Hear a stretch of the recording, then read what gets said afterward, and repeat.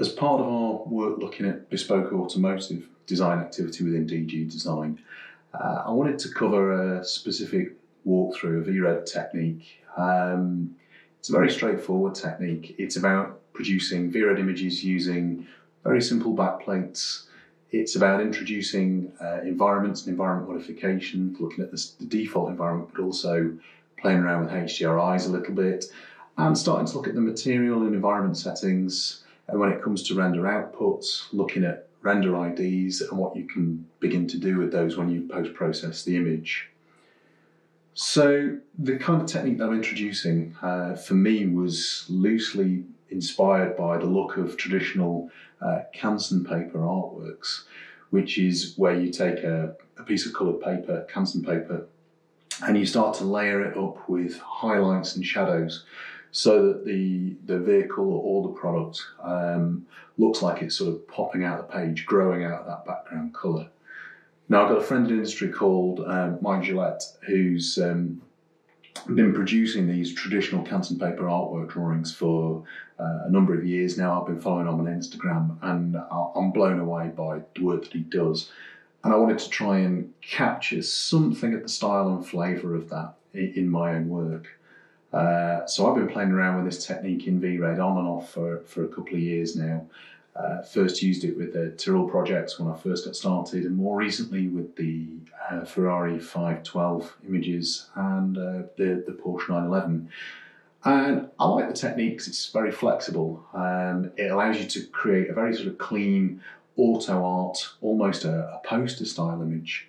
There doesn't need to be any background distractions at all, or you can develop the graphic of the backplate if you want to. But the emphasis is on colour and the relationship of the background colour with the vehicle, be it contrast or to match. So this technique started to feel quite appropriate when we started to talk about the 914 project and doing the sort of launch campaign for it. The whole project is around offering customers very much a bespoke design solution. It's about customising the colour and the trim, even down to changing details on the car, such as the wheels and tyres that they want on the vehicle. So we almost wanted a graphic style that could link a whole series of different looking cars together. To tell that story, that narrative of, you can basically have it your way, you can have what you want. And we got going and we produced a whole raft of different images, looking at through the lens of potential customers, how they'd maybe spec the car, some wild and wacky versions perhaps in some respects. And when we started to push these images out, when they first went out on LinkedIn and on my Instagram account and on 1511s as well, I started to get approaches from some of the students that I've recently been supporting, but also VRED newbies. They're sort of looking at this technique and go, well, how are you doing that? In some cases, it looks like you're using semi-transparent shaders on the car, the way it sort of blends into the background. What are you doing? How does the technique actually work?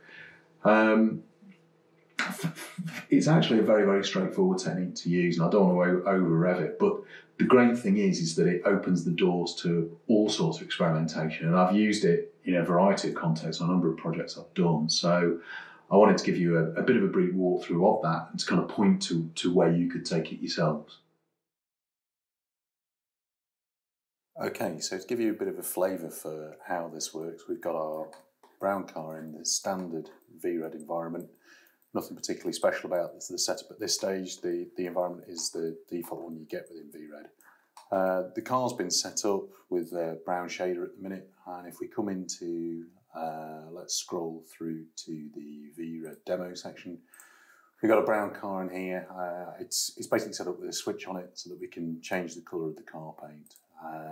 For the sake of argument, let's say we're going to be looking at doing a new car based around maybe a sort of denim-y kind of colour. I'd gone online previously and looked at Canson Paper and I'd downloaded this, which maybe gives you a flavour. It's just a very sort of medium sort of blue washed out colour, which I'd sort of replicated in Photoshop and applied a little bit of grain to. So that's going to be our backplate for this, although it doesn't need to be. You don't have to have noise on there. You could just leave it as a regular flat blue colour. But for the sake of this tutorial, we'll say that's going to be our backplate. And we want to just get the car set up so it looks like it's part of that colourway. So popping back into VRED now, if we actually go into the scene and we look at our scene plates, we can see that we've got the chocolate, the brown, the existing scene plate in position, but we want to make a new one. So let's simply just go create backplate. Let's go in here, go to where we're working. Let's scroll through. God, it's always hard to do this when you try to talk and click at the same time. So VRED, just go into backplates and yeah, let's open that up. So we've got that running in the scene now. So that's the start of it, and obviously the colour match isn't right at the minute. So it's simply a case. So let's make a create material. Let's say we're going to make it a metallic car paint, and let's use our tags to make sure we're working in the same area. So we're working VRED demos, and we click out and click back in. That's there. Add that to our switch. So it's in there. So we're playing around with that now. We're playing with the metallic car paint.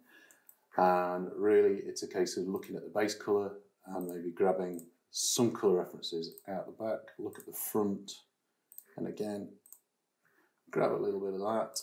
So currently they're set up the same, but we can kind of adjust the values relative to one another, play around with that, get to the point where we're kind of happy with it, and spin it around. To just give you a flavour of how that looks, and if we hit ray trace now, we get a feel for how that's starting to come out. And to be honest, a lot of it's sort of experimentation. You play around and just get it so it's sitting nice. So you get, as you pan around the car, just even with the standard lighting environment, you get that nice effect of sections of the bodywork sort of just washing out in places into the background with these sort of highlights kicking it forward. And for me, visually, I just find that's a very nice way to take in the data. Even compared to that, where the background can be distracting because it's variable based on different viewpoints. This gives you something just nice and uniform. So to just soak up the model and enjoy what's going on with the design rather than being distracted by anything else in the scene, and just be able to present it cleanly.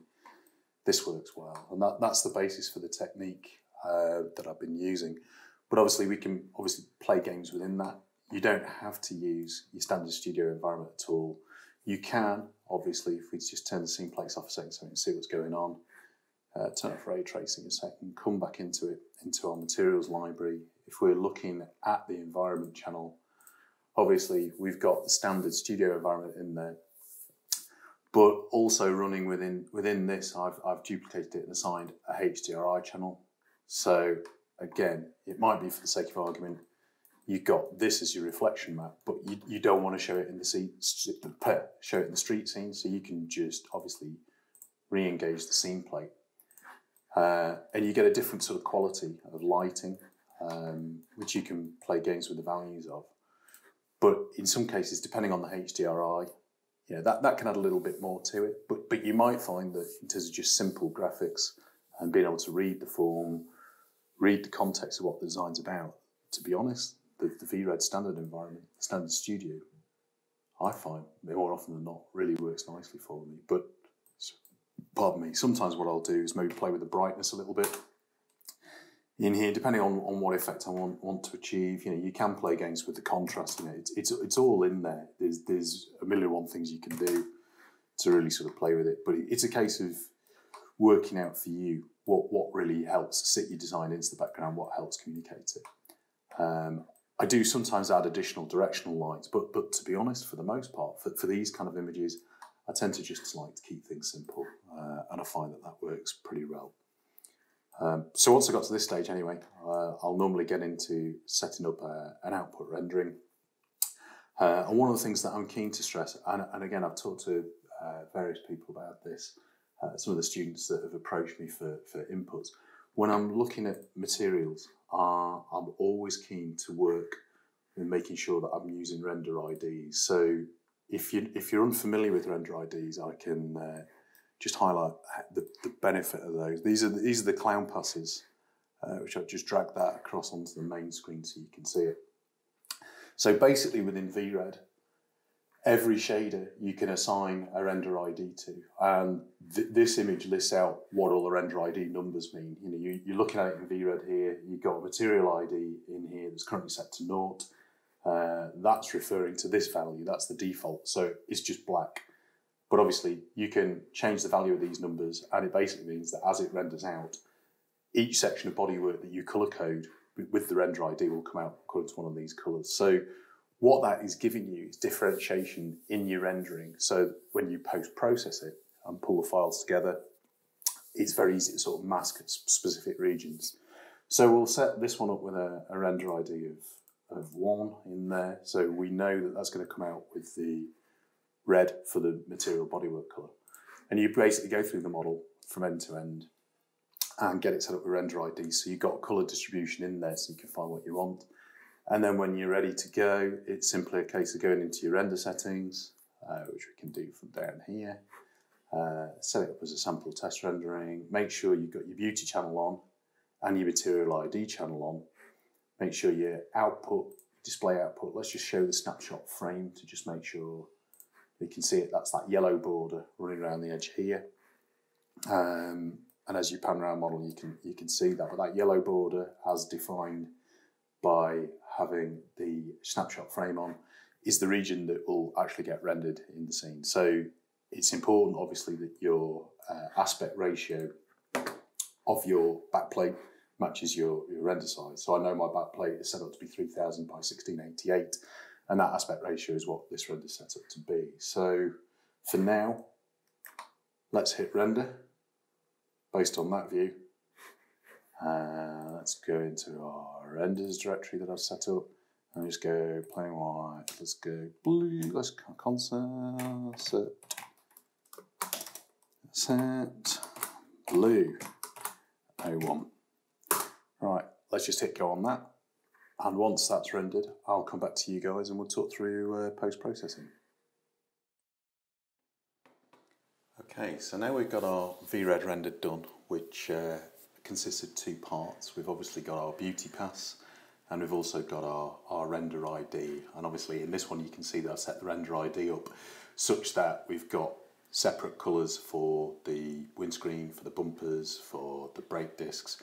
And what that means is that when we overlay that, if I go into here and bring up layers, we overlay that in our thing, we've got a very adequate means of being able to sort of very carefully pick certain details of the car if we want to.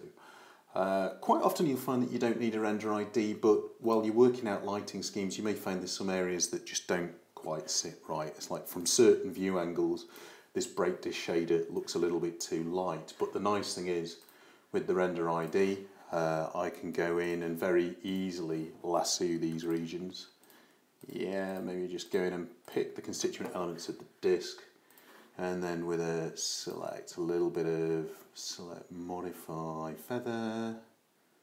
Let's get a little bit of feather on the edge, maybe a value of 1 pixels to just soften it off.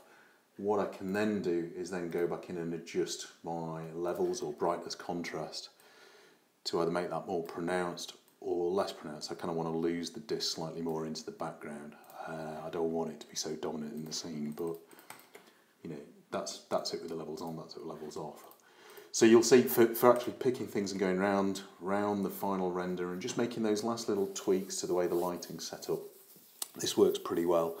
Render ID is always useful, and again, if you want to maybe play games with the background, maybe you don't want it completely plain, maybe you want some kind of squiggle in there or some sort of fade running over the top of it, but obviously you want the car to pop. So what you can do again is use the render ID. You can select the region outside the car, yeah, and then coming back to that layer, if we again go select modify feather, put feather of 0.5 on there, and if we use that as a mask, when we actually start to look at that, you can see that I've masked the area so the car now pops from the background. So yeah, so in post-processing you can do these kind of tricks. Maybe again you could do the same kind of thing with a squiggle. You want to position a squiggle, don't know why you particularly want to, but maybe you want to get a bit of that sort of old school sort of marker vibe. Maybe you want a bit of a squiggle going off on that side. It's something like that, I don't know. But again, you can use your render ID to select the whole area, and then when you go on your squiggle layer and hit mask, it'll mask out the area around the car. So you get that kind of effect. But anyway, generally as a rule of thumb, I try and get my VRED file set up so that the lighting in it gives me what I want, because sometimes I'll be using it for animation work where obviously you don't want to be going through and modifying frames after the event. But using render IDs, as we'll touch on later on, is a really powerful way of being able to sort of modify your image and just tweak settings a little tiny bit once it's rendered. Coming back to the subject of HDRIs, you know, there's many available on the market if you've got a big budget. There's some now supplied within VRED. There's a great range. Companies like Domable are getting involved. They're giving more in the way of HDRI input into the software, which is great. So if you do want to get those reflection maps, they're there. There's also online, you know, there's websites. There's websites such as HDRI Haven and places like HDRI Skies, where you can get free downloads. They're not necessarily high res, but they're free and for mapping on reflections, not being used as full environments, but mapping on reflections. They're quite a nice way of doing it. So basically, once you've got this setup up and running and you sort of started to really understand the relationship between a backplate and what you're doing with reflection maps, you can play all sort of games. You could go for something that's plain colour or slightly textured like this. You could use photographic backplates. You could do something a bit more abstract. I've experimented in the past with sort of quite graphic sort of poster art styles. And it creates quite a nice sort of dynamic image. You know, you can sort of layer it up and turn it into a poster. It creates quite a dynamic effect. But really, it's a case of having a play. You know, now that you've got your head around the technique, is go away and have a go. Try making up specific backplates. In some cases, set up the backplates to suit specific views to give a dynamic feel. But all of this is about going away and experimenting and using these basic techniques as building blocks to basically get more out of the software. So I hope that gives you a little bit of guidance on how to set this technique up. But go away and have a play, have fun. Thanks for watching.